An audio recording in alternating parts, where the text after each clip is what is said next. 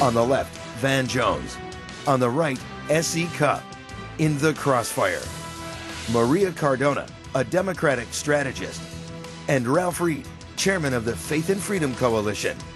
When our leaders find the middle, will they lose their base? Tonight on Crossfire.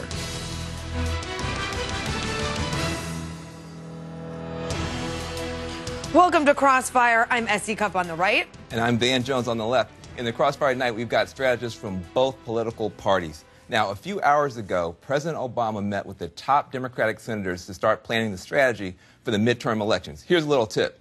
Think Seattle, not Denver, okay? Midterm elections are about playing defense. That means keep your base happy. Here's my playbook. First, reject the Keystone Pipeline. You got a brand new report out that reveals it creates, get this, 35 permanent jobs. Now, Seattle scored more points than that last night. Next, demand a path to citizenship for immigration reform. Don't let the Republicans push you around like the Seahawks did Peyton Manning last night. Stand your ground on that. And third, get rid of this terrible, sellout, awful trade deal, this Trans-Pacific thing. Nobody in your base wants that. You are already polling, Mr. President, at 45%. If you want to get to 35%, abandon your base in the middle of a midterm election. Well, you worked a lot of football into that. Hey, see? I liked it. I got skills. And I hope the president's listening. We know he watches Crossfire. I hope he takes your advice. Good. In the Crossfire tonight, Democratic strategist Maria Cardona and Faith and Freedom Coalition President Ralph Reed. We've got a lot to talk about tonight. Let's start with the Democrats. We're going to get to the Republicans, but for now, let's focus on the Democrats. And Maria, Van clearly wants to push the president to the left. Wants the president to reach out to those progressives. But look at the president's approval ratings in the most competitive states for the Senate this year. He is not doing well in red states where Democrats are vulnerable. Wouldn't it be suicide for the president to take Van's advice, which is why I want him to? No, I don't think it would be suicide. And I think the reason is because a lot of the issues that Van mentioned, and there are a lot of the issues that the president talked about when he was inaugurated for the second time in his inauguration speech, which so many people talked about how it was such a lefty liberal speech. If you look at each one of those issues, immigration reform, climate change, minimum wage, even how he's talking about income inequality right now, the majority of the American people, the mainstream of America, are there. They are with him. Now, there's no question that it will be a tightrope because, as we know, in midterm elections, it is not a national electorate. You have to look at what's going on in those states. And that's why you see some of these red state Democrats are doing their own thing, and that's okay. They want to be seen with him in public. But that's okay because they know what they need to do in order to get elected. It actually means that the president can do all of the things that Van Jones talked about. Good. And gives them an opportunity to show the difference. Let's bring you in here. Wouldn't you concede on some of this stuff? Maybe you don't like everything I just said, but there's a lot of stuff this president has led on, the public's with him on, and now even Republicans are moving. Immigration, minimum wage, unemployment insurance, the debt ceiling, clean debt ceiling. All these are things where Obama stuck the pole in the ground, and now Republicans are moving his way. Isn't that a vindication of his leadership? No. I am shocked. I think the problem is, and SE showed the president's plummeting approval ratings in the key red states where the key Senate races will take place. But this is an approval rating that has plummeted from the high 50s to mid 50s down to the low 40s. And I really think, Van, you're making it more complicated and more political than it really needs to be. This is really largely because of a policy failure. The central domestic legislative achievement of this president, the domestic legislative achievement that will define his presidency in the same way that the Great Society did for LBJ and the New Deal did for... Are you going to say Obamacare? I think that's I'm shocked the Republican is talking about Obamacare. Okay? And even he has acknowledged that. The broken website, the 5 to 6 million people who had their policies canceled, and all that catastrophe, to use Senator Baucus's term, a train wreck. So instead of focusing on the politics, the key is to get the policy right. Now, if you look at immigration reform, for example, I know this is hard in Washington, but let's set the politics aside for a minute and ask ourselves a simple question.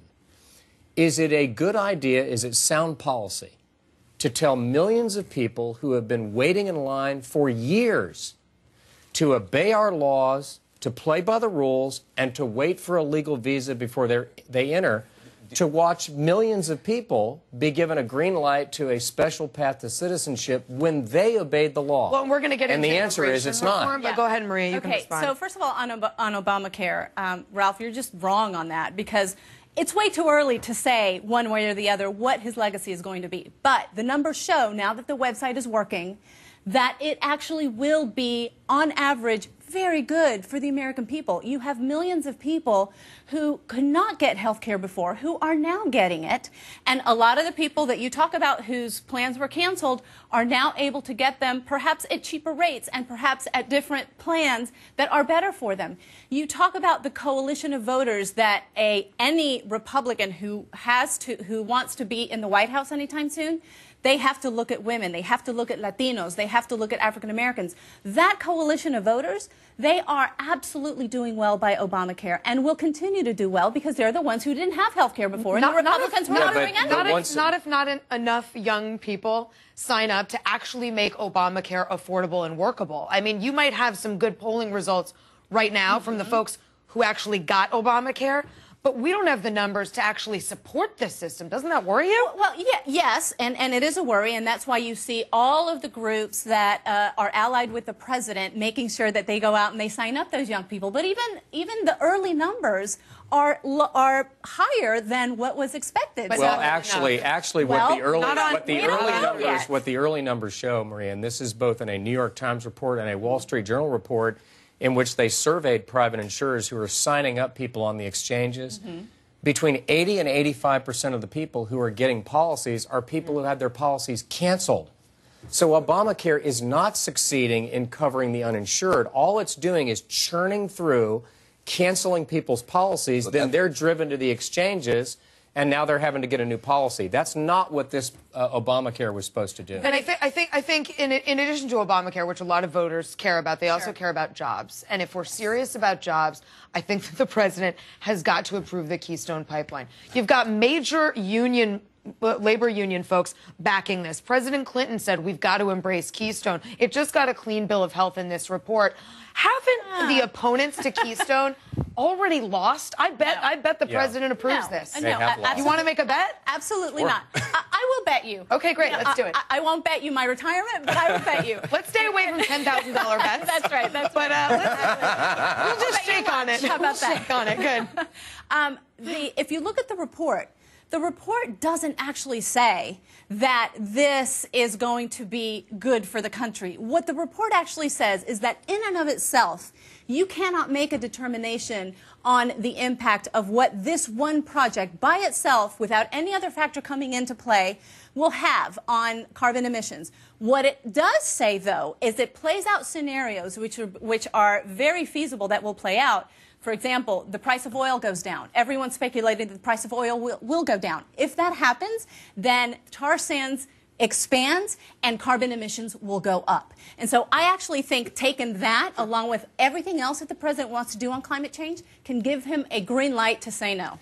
I really want to get your opinion on this. Now, I don't understand why Republicans have made this project the centerpiece of their entire economic philosophy. When you look I think that's overstated quite a bit. Well, every time we have a show, somebody says something. Somebody says something about Keystone, and somehow Keystone is going to create all these jobs. And then it turns out, look, let's just go with the actual numbers. It turns out the actual numbers are 3,900 temporary jobs in the construction sector and 35 permanent jobs. Why is this obsession that you guys have when you have a foreign corporation, TransCanada, who's going to be seizing American farmland, putting a dangerous toxic chemical through so they can send it over to China and create 35 permanent jobs? Why is this your talking point? Well, I don't think that's a fair reading of the report. First of all, the report says there will be 42,000 jobs created. Oh, no. It says, let's be very clear, 42,000 jobs, direct, indirect, and induced. That's right. Which is basically the secretary touches a piece of paper. That's an econometric model that shows the spending of people who get jobs and so forth. It isn't fair to just limit it. But it's 3,900 construction jobs. By definition, I can give you that any other. Dan, by definition, construction jobs are temporary. Okay? When you build a building, guess what? When the building's built, you move on to the next project. It's ridiculous to say you shouldn't build a pipeline for that reason. That's number one. Number two, The main argument given for why the pipeline should not have been green-lighted was its potential effect on the environment. Right. And what the report shows, Van, and this is irrefutable, the science is clear, is that the alternatives to the pipeline are worse. If you use primarily tanker trucks to transport this shale gas, climate emissions will be 28% higher than the pipeline. If you use primarily rail, they'll be 40 to 42% higher. So if you're protecting the environment, you should build the pipeline. All that's a very good reason to leave this toxic sludge in the ground. We can talk about that later. All right, so Democrats have their own little feuds, but Republicans have their own share of divides, too. When it comes to immigration, I'm convinced we're having the wrong debate. I've got some numbers that will surprise you next.